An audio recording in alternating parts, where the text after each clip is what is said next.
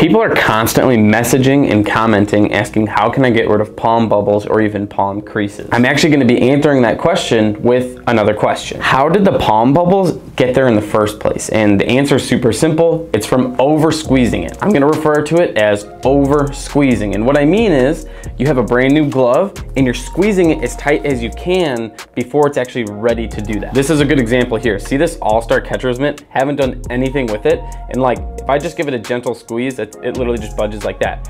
I can squeeze it as hard as I can, and you can actually already see this little tiny bubble right here from pushing on it.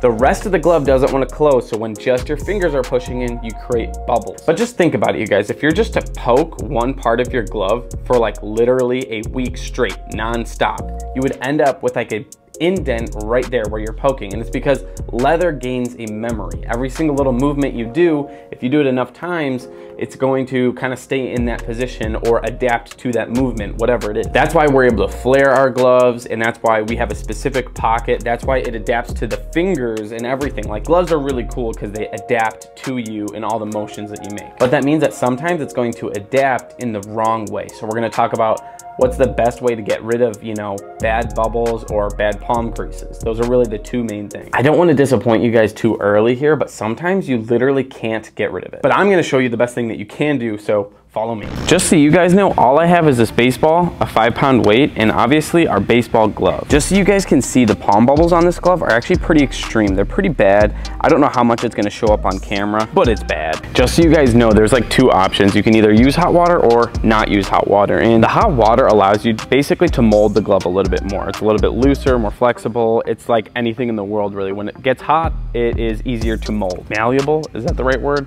Malleable, I don't know. For today, I'm actually not gonna be using hot water. I'm gonna show you what it's like just to go crazy with a mallet and simply, super simple, you guys, pound away and try to flatten those fingers. As you guys know, this is where our bubbles are. I'm literally taking our mallet, hitting the bubbles. It's very basic. There's also a palm crease that goes right across here. I might as well go after it too while I'm here. You guys seriously need to hit it extremely hard. Just go crazy. You're not gonna break anything. Unless you like break your hand, you might break your hand. As of now, you can see that we've definitely flattened out that palm, but I bet as soon as I put my hand back in there and squeeze, they're gonna come right back. You know what? It actually helped a little bit. Like, it didn't actually go back to as bad as it was before. The best advice I can give you is just to continue, you guys.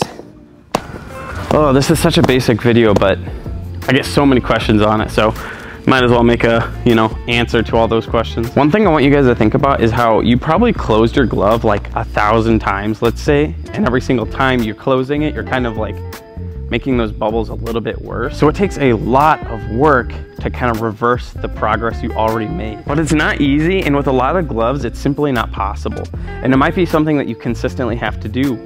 But let's be really clear about something. Palm bubbles don't actually make your glove worse. Something I should say is that palm bubbles are a sign of a poorly broken in glove, which means that the glove might have problems, but the palm bubbles themselves don't make the glove worse. Most of the time, those bubbles are just a looks thing. Like, you notice it, it's your glove, maybe your teammate notices it, and they're like, oh, you have palm bubbles, your glove is worse. But the reality is, it has very little effect on the actual performance of the glove. By the way, I just made a full glove collection video. You should go watch it. I'm sorry the camera's so close. I don't know why. I just don't know, okay? Just deal with it.